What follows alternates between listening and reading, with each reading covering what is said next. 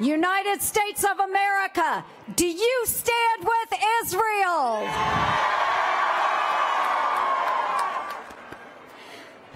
Folks, I am here today as a longtime friend and staunch supporter of our greatest partner in the Middle East, Israel. In December 2014, before I was even sworn in to the United States Senate, I visited Kibbutz Nir Oz in southern Israel by the Gaza border, one of the kibbutzim that was hit the hardest by Hamas on October 7th. Israel and her people hold a very special place in my heart. I want to thank each and every one of you for being here to show your unwavering support for our Jewish brothers and sisters. What Iran-backed Hamas perpetrated on October 7th was pure evil, and those monsters deserve nothing short of complete and total destruction.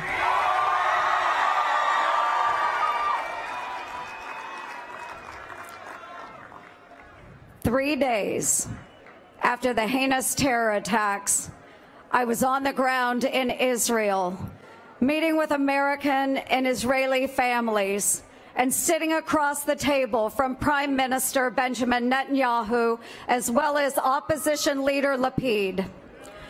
We heard from a father who rushed over from the funeral of his son's 18-year-old best friend who had just been brutally murdered at the hands of Hamas. We spoke with the family of an 80-year-old father of 5, a peace activist who drove Palestinian children to doctor's appointments, who was kidnapped from his home during the invasion.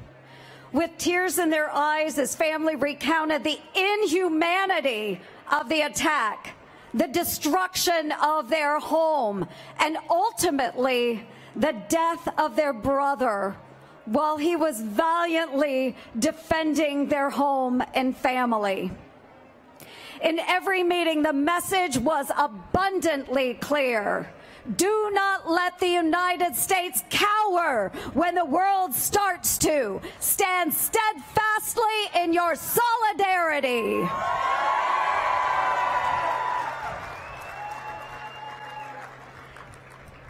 So we are here today as Republicans and as Democrats to assure you we will not shrink back and shudder in fear, as we will not shudder in fear as too many around the world already have. We will not sit quiet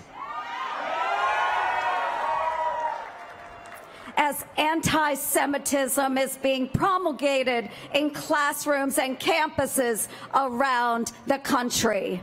The brutal reality of Hamas cannot be diminished. They murder babies. They rape women. They abuse the elderly.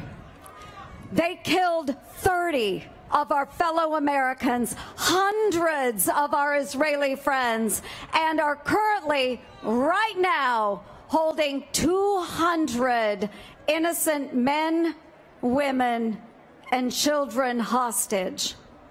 How anyone in America could sympathize with these terrorists is truly unfathomable.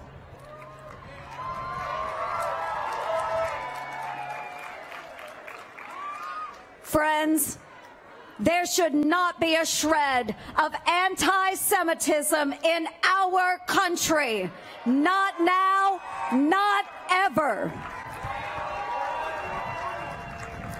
Not only today, but in the coming weeks and months, as Israel fights to secure their most basic human right, the right to life, the United States must remain resolute. In the Senate, we will continue to stand shoulder to shoulder with all of you our Jewish friends in Israel, the United States, and around the world. May God be with those who have lost a loved one, those who are waiting on the phone for an update about a son or daughter, those who are facing unprecedented harassment and hostility, and those whose family members bravely serving in the Middle East. And may God bless Israel.